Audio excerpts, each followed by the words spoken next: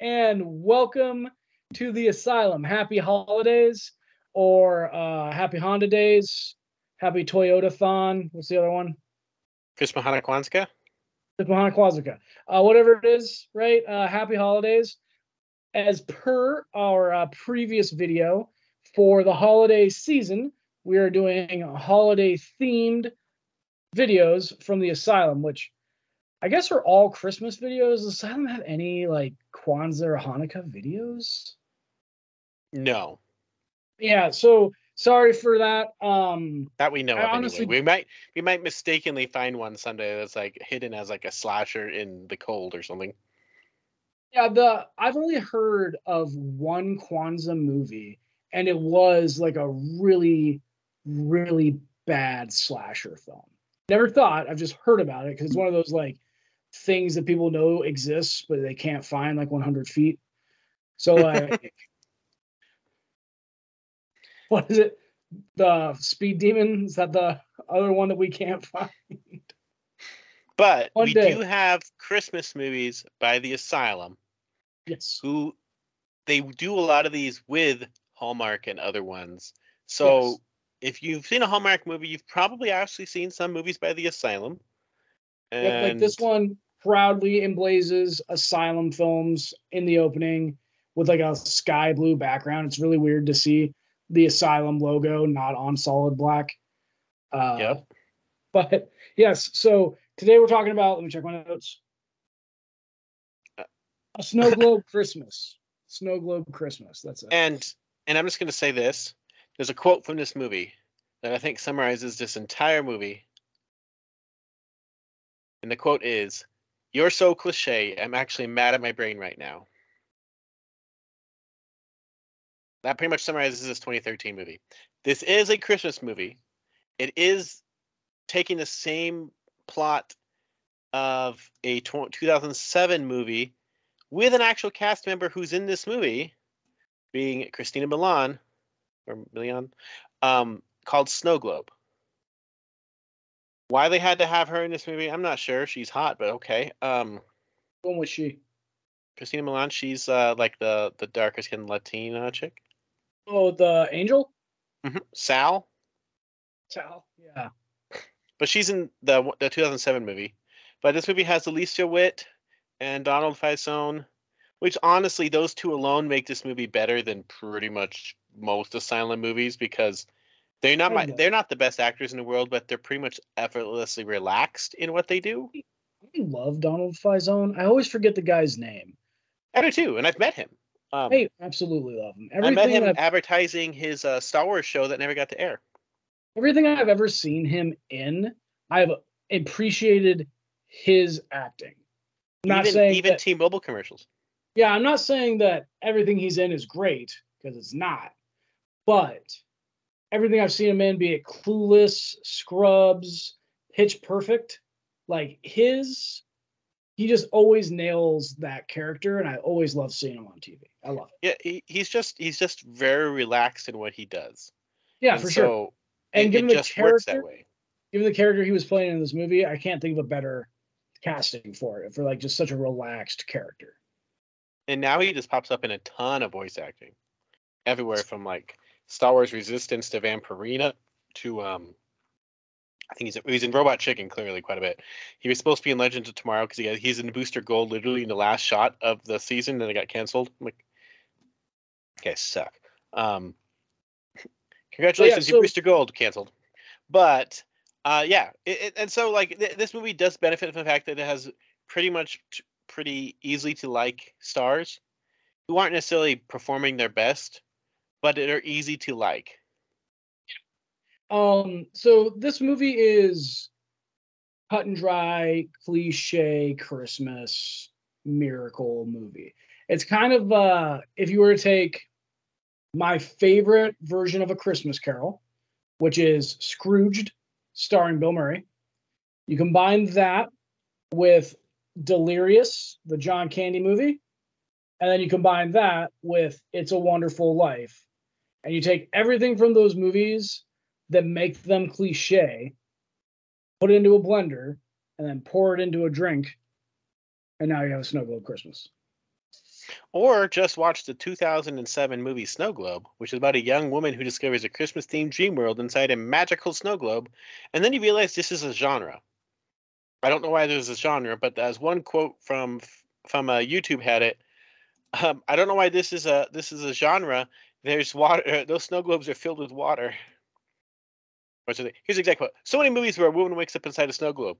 Not one mention that snow globes are filled with water.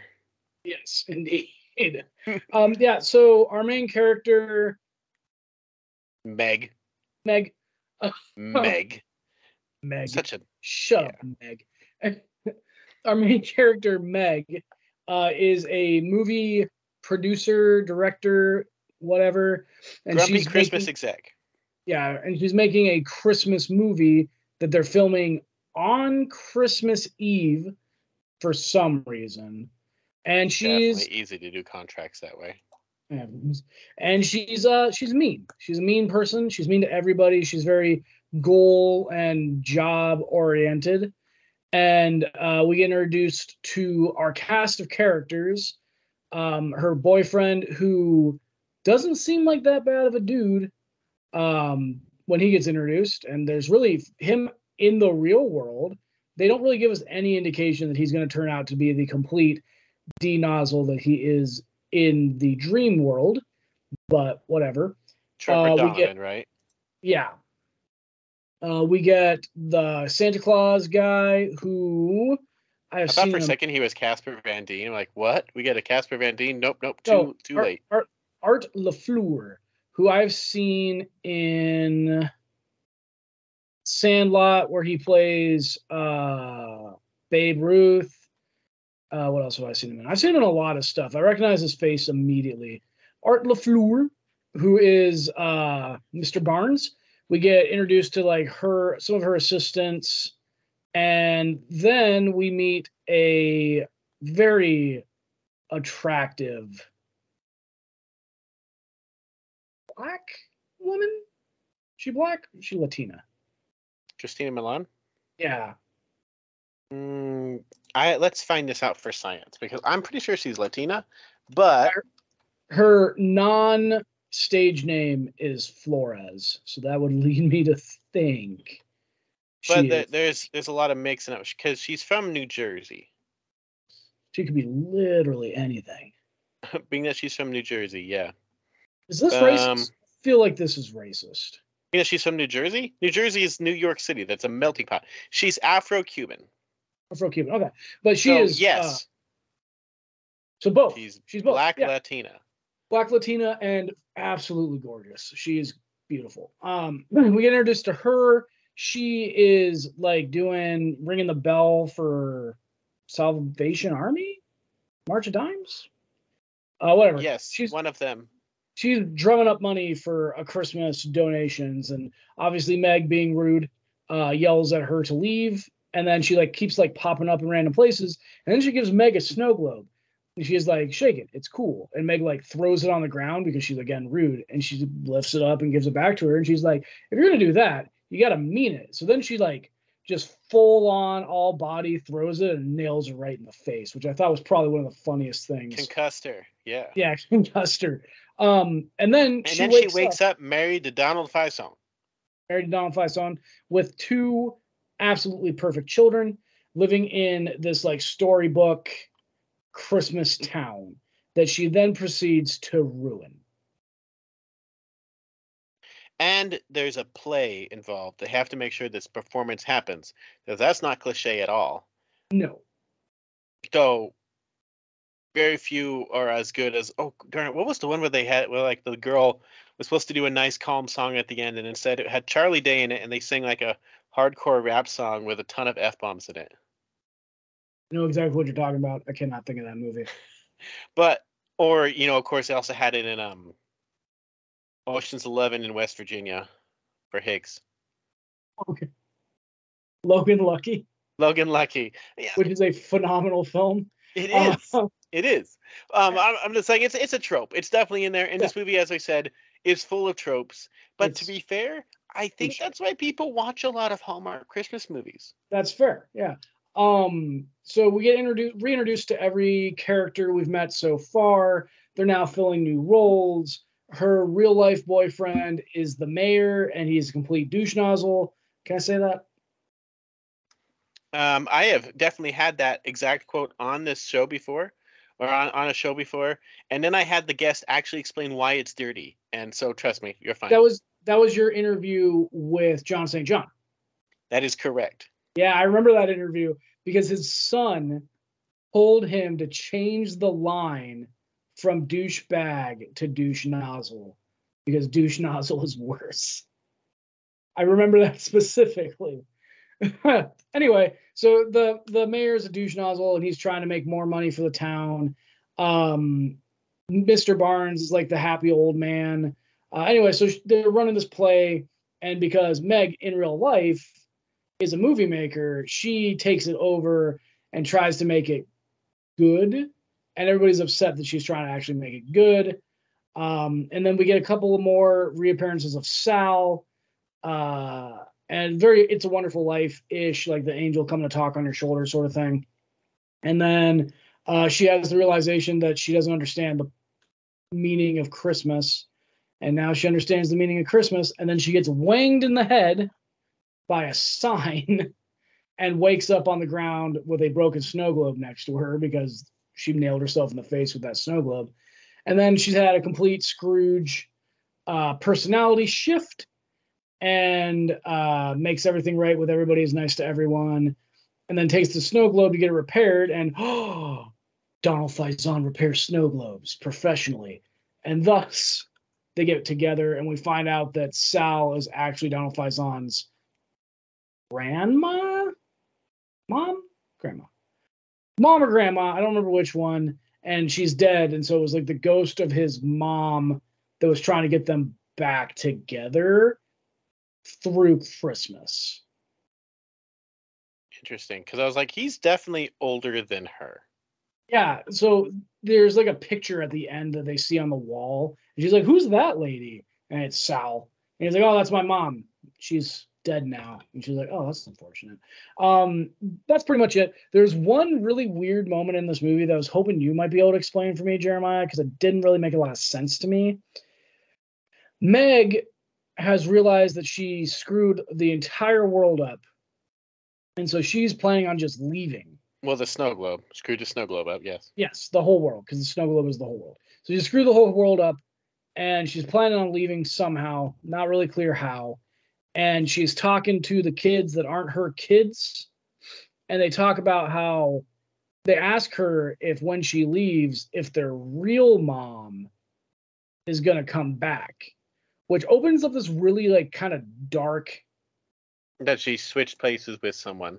Yeah, like it opens up this really kind of like dark rabbit hole that I went down for a minute or two, where Donald Faison manipulated reality to swap his real wife with Meg, and then convinced everybody to play along with it to convince her that she's actually married to him when in actuality he was married to somebody else, and used Christmas magic to do it. But then nothing ever happens with that.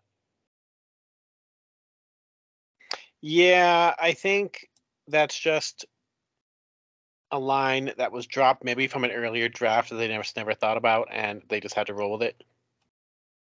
Because the writer for this movie, these aren't ones that we're used to from at least the Asylum movies that we watch. Though I will say, one of them is Delandra Mesa, who wrote a lot of Z Nation, which is an Asylum zombie TV show, which went on for a lot of seasons. Like 6? And after this movie, her follow-up was Blood Lake: Attack of the Killer Lampreys, which we did see. I think that's the one with Christopher Lloyd, right? It was, where Christopher Lloyd plays Adam West from Family Guy. And then the other writer is Naomi Selfman, who has written a lot of Asylum stuff, which you have definitely seen. So she wrote Evil Eyes. Let's see, she wrote #1 Cheerleader Camp, 18-Year-Old Virgin, Mega Python versus Gatoroid. two movies we are very much looking forward to seeing. Barely Legal, she wrote, but Grim Snow White, Bikini Spring Break, Bone Alone, sorry, Alone for Christmas. She wrote this one. I Almost Married a Serial Killer. Good grief. I think those are the only other ones she wrote here, but she's written stuff. And honestly, when it comes to Christmas things, the expectations are a bit different, and the budget's a whole lot easier to spend in a Yeah. Also, more consistent way. it sounds like that writer has written the majority of the Asylum films that I still want to see. Number one, Cheerleading Camp, etc., etc. So, yeah, this movie is a Christmas movie. It is a Hallmark Christmas movie. I'm not going to say it's the best of them. It's not necessarily the worst of them. I'd say it's a lower tier of like what you'd expect from Hallmark. They have done better, but there's also certain actors they have in like all of their movies, so you kind of expect a little different things. But as far as a Christmas tropey Christmas movie goes, it's honestly perfectly fine, perfectly watchable. The type of movie you'd expect to be watching at Christmas time, on TV. It might be a lower tier of them, but it's perfectly fine for what you'd expect from a Christmas film. Yeah, it's a movie. It's better than a lot of Asylum stuff that we've seen, but it's not like a must-see Christmas film. If that makes sense. So, the person who directed this, she's directed some of Z Nation, of course. But I will say she does have one movie on here that I know is not related to this one, but due to our love of a certain musical, the fact that she directed a film called Prisoners of Love. What? Give me a second. I'm looking this up. Prisoner of Love, through time above. If you've seen The Producers, she that's how it ends. That's one of the musicals Prisoner that they of do. Love 2022? But she also has won Emmys. So if you look up Prisoner of Love, there are a lot of things that pop up on IMDb. 2022 is what she did. But I'm just saying, if you've seen The Producers, that title's going to start getting a song stuck in your head. And it's on Tubi, so as far as you know, it honestly could be Asylum touched, but I doubt it. But she has an Emmy. She clearly has some talent here. Yeah, honestly, it's fine. Which for an Asylum movie means it's upper tier automatically. Yeah, fine Asylum is like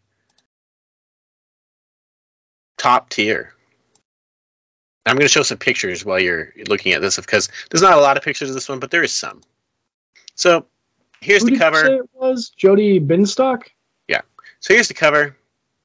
Honestly, pretty accurate cover for an Asylum movie, especially. They didn't like make up a bunch of stuff for the cover. He looks like a stuck-up jock. That's the boyfriend. I think it's the sweater and the collar. He doesn't seem like that bad of a dude. Like, I think this picture just reminds me of like a high school jock, like who would like beat up the nerd. Guy plays lacrosse. There he is. This is the picture when I first saw this film. I'm like, oh look, Casper Van Dien. Because that doesn't that look like him? Like, it looks like a young Casper Van Dien, yeah. And this looks like Donald Glover. It does. That looks like Donald Glover from the Community. A little bit. Glendale Community College. A little bit. I think that's the director. Yeah. She must really like being on Christmas sets. Yeah. That is a big smile. That is a horrifying smile. I don't remember this redhead lady at all. Wait, is this Egg Plantation? Think so. Okay. Donald Faison. His daughter. Alicia Witt. Director with the two kids. Santa. From the movie they're filming at the beginning, right? Oh, yeah. Yeah, you're right. So it's like Lifetime. That's too white for this movie, but that's from the very beginning. Yeah. And back to the beginning. So, you see, it's perfectly fine. And I don't think there's really much more to say about this one. I do like Donald Faison. I willingly watch this for Donald Faison because he's just a very likable person, and I like meeting him in person. He's a great person to talk to. He's a great person to see on screen. I can watch, well, most of the cast of Scrubs, honestly, is pretty fun just to watch in general. But like even his T-Mobile commercials, I'll just watch because, well, him and I forgot his name. That guy. The co-star in Scrubs, who did Garden State and so on. Like they're clearly friends, and it's good to see them together. I think technically he's the star of Scrubs. I think Scrubs has an ensemble, at least after season 1. I suppose.